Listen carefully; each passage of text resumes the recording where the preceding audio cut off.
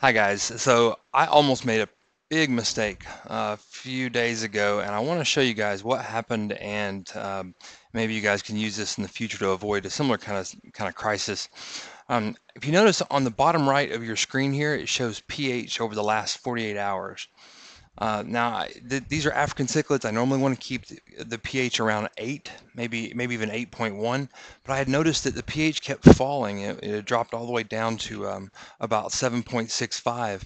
And even though I was adding more and more of Malawi buffer, which is this stuff you see on the right, these are the three products that I use for maintaining the tank.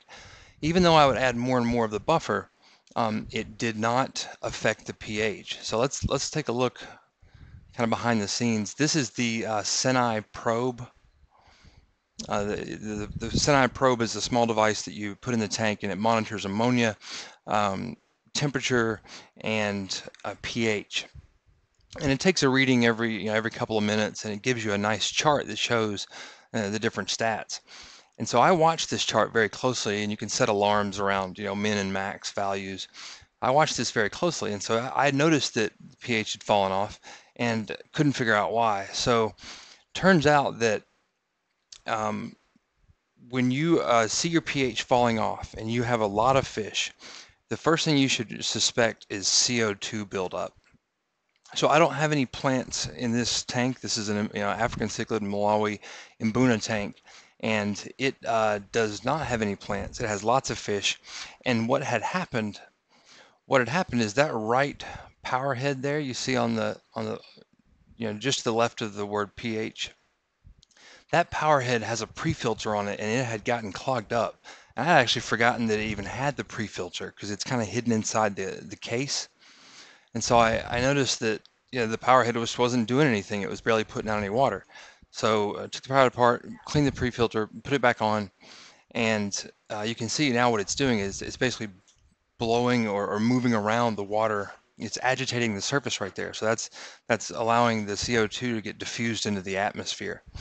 So that process of that single power head stopping working, or it being degraded, actually led to a pH problem for me. Just that one device, which tells me actually that I'm kind of on a razor's edge. That I need more.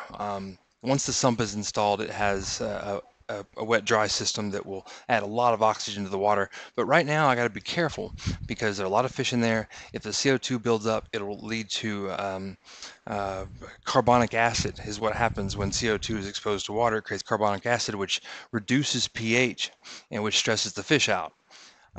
So the answer here was to add additional surface agitation. The takeaway, though, at least for me, and for you guys as well, is the Seneye device is really what helps you identify these kind of problems. It helps you recognize these problems early on. When you're dealing with this Seneye device, it really doesn't matter what the number is so much as that the line is flat. You want that blue line that you see there, you want that to be as flat as possible. Very little change in temperature, very little change in pH. Changing the temperatures from time to time is actually okay. It's the pH that you got to watch. You want to keep it as flat as possible. So you can see actually in the middle of the screen the pH there, that little dip you see right next to the orange line. I did a water change today, and so the water comes out of the tap here in Atlanta, Georgia at 7.6, but it's very soft. So I have to add lots of minerals and lots of buffer to get the alkalinity up in the water.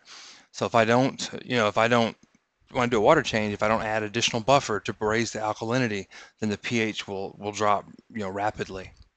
So if you're having problems with CO2, adding more buffer or adding more alkalinity to the water will certainly help guard against the effects of CO2 on pH.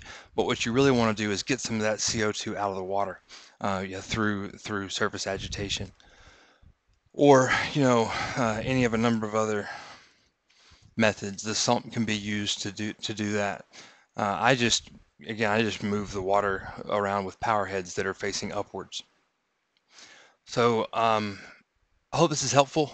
If you want to talk more about how the Seneye works, or how to interpret the information that the Seneye shows you, so there are a lot of other. I've been using it. I've been looking at that data now for I don't know, a year, and I've been using them extensively for a year, and I've really learned how to recognize different kinds of patterns. You know, the relationship between, for instance, if you raise your temperature rapidly, you'll notice the fish behavior change, and you'll notice that they eat more and that they tend to spawn more. But you'll also notice that the water holds less oxygen and that CO2 will have a greater impact. The other thing you got to think about is that when you watching that ammonia chart, you know, looking at the this top one up here, you see it's very low for me. My ammonia stays very low. If a fish dies and you don't know about it, maybe it's stuck in a cave somewhere, that you'll see an ammonia spike, or you'll at least see a bump. You know, your sump or your filtration might be taking the ammonia out rapidly, but you'll at least see a change. And you can see that my ammonia line for the last week is almost perfectly flat. The other thing to keep in mind with cichlids, with African cichlids, is that the higher the pH, the more toxic ammonia becomes, and it's like an exponential thing. It gets much worse. So, you know, soft acidic water, ammonia spikes are not as bad. The impact is not as great. But in like an Mbuna tank, if the water's hard and the pH is 8 and it's fully buffered, ammonia is much more toxic. So you've got to watch that. You've really got to watch all of them. The one that I care least about is temperature. You know, temperature can vary, but pH and ammonia should not ever vary. So this document, by the way, is really good. This is kind of my go-to when I need a quick refresher on how this stuff interacts. It talks about alkalinity and hardness, and the relationship between alkalinity and CO2, the time of day, you know, respiration, especially if you have a planted tank, has a lot to do with, you know, as the plants consume CO2, the pH tends to go up, but then at night it tends to drop. And so there's some neat things that if you understand the process of the relationship between alkalinity and pH and to a lesser degree hardness, if you understand all that stuff, it will really help you recognize and understand what's going on in the tank, and it'll help you avoid problems. And by looking at the Seneye information, by monitoring, you know, actually looking at the charts, not just putting the probe in the water and then just walking away from it and setting some thresholds, but actually looking at the information closely, will help you get a better understanding for how the parameters interact and what, you know, when you do things to the tank, what does it do to pH? What does it do to the temperature?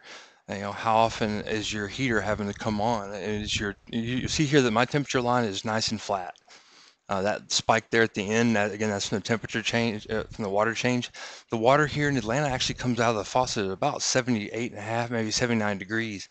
So it's a little bit warmer, and it actually does raise the temperature of the tank slightly, but then it goes back down. So that's the kind of stuff that I know because I've been looking at the information for so long. So anyway, drop by the stream, you know, say hi. I usually respond I look at the stream chat many times per day. So if I'm not around, just check back. Otherwise, good luck, guys.